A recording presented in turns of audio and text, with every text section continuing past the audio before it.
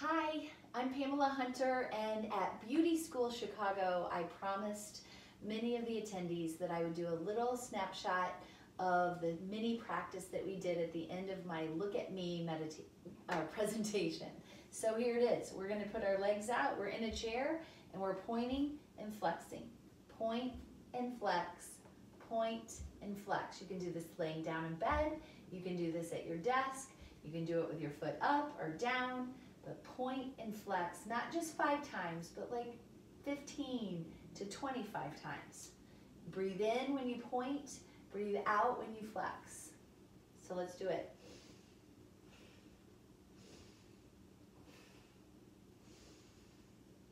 So you can go as slow or as quick as you desire. Okay? Then ground your feet, put your feet, so you're sitting on the edge of your chair. We're going to move our spine, inhaling up, exhaling round. Spine flexes. You're only as young as your spine feels.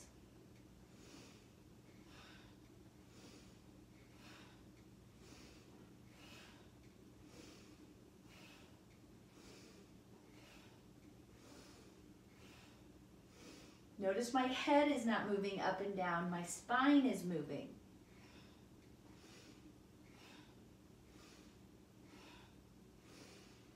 Nice. So some personalities are going to say, how long do I do it? A minute is a great way. So just calculate a minute and do it. Then bring yourself behind a chair or maybe to a kitchen counter and lengthen back to a right angle and allow your body to lengthen. Your entire spine. Feel your feet on the ground.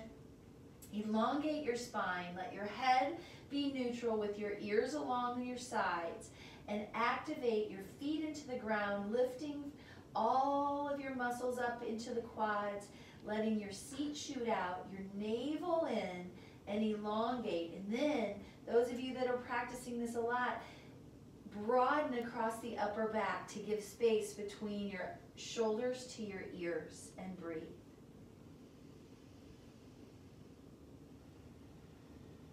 Nice to walk up, release that elongation, and then come back into the lengthen again. So give you some movement through the armpits, through the shoulders, and get your lymphatic fluids flowing. Nice. Coming back up. And last, the end of a day, or when you just need a little moment, come into legs up the wall. How do you do it? Notice I don't even have a yoga mat. That's because you can do this anywhere. Open up a space at the wall, shoot your hips and your buns back to the wall. Make a line and then roll up your legs. Have a little pillow or blanket there for your head. Just make sure your head is not lifted too far up, and allow your legs to go up the wall. Your shoulders roll out, palms up to the heavens. If this is too much, you can have your arms as a field goal.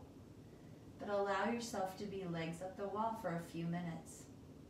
It feels lovely, and it will help circulation, have you feeling grounding and centered, and it's a beautiful beginning inversion.